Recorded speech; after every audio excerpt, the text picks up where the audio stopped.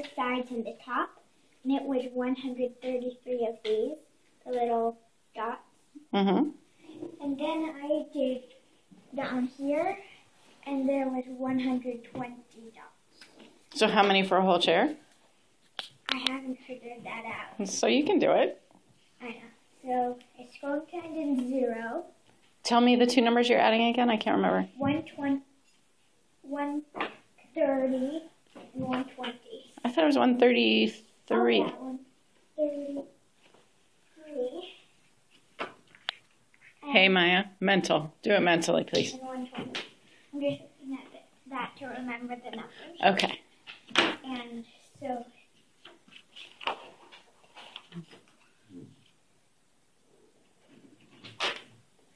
$253. How do you know? I added 1 to 10 to the 100. So did you do column addition in your head? Yeah. Oh my goodness. Ah! Okay. Well, So kind of. Ow! if you wanted to double check, can you do it another way for me? This is a math channel. Without looking down at that, please. Okay. Think for a second. Look this. What should I do next? Any math around?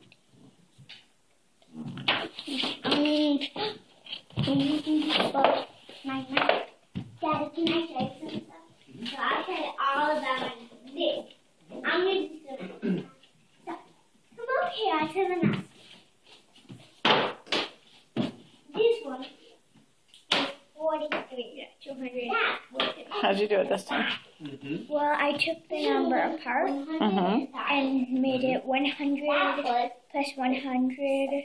So that would be 200. And then I did 200 plus 30 plus 20. So I got 250. And then I added 250 plus 3 plus 0.